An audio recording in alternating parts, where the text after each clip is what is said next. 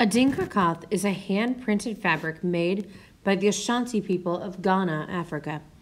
This is a picture of Adinkra cloth. What elements of art do you see?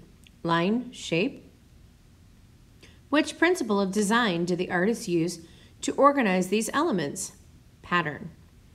The fabric is printed with stamps. You can print a pattern using found objects. For this project, you will need to gather the following supplies: paper, found objects, tempera or poster paint, or crayons or markers. Directions. Look for objects that you can use to paint with. Watch the video below this. Even though the video says kindergarten, I do object prints with all grade levels. Print the patterns on your paper. If you don't have paint, you can draw line patterns. Line patterns are patterns made with different kinds of lines and shapes that are not colored in. Be sure to snap a photo of your artwork and send it to me by February 26th. Remember, you will be getting a grade on this, so it's very important that you turn in something that you can be super proud of.